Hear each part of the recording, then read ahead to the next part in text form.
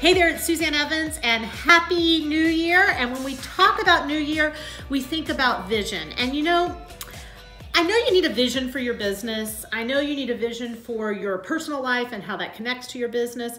But vision is much bigger than just those cliche words you hear about of what's your vision for your life. Vision is really about the engine that drives your business, drives your profits, drives your success.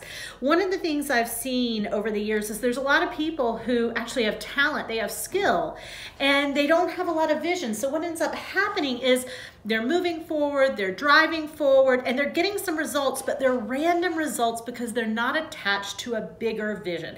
I like to reverse engineer a vision. Figure out what you ultimately want to accomplish, and then start at the beginning to reverse engineer what it would look like to get there. Because if you have great skill, if you have hustle, but you don't know what you're using that skill for or what you're hustling towards, you might get results, but it's spits and spurts instead of consistent, trackable results. Happy New Year.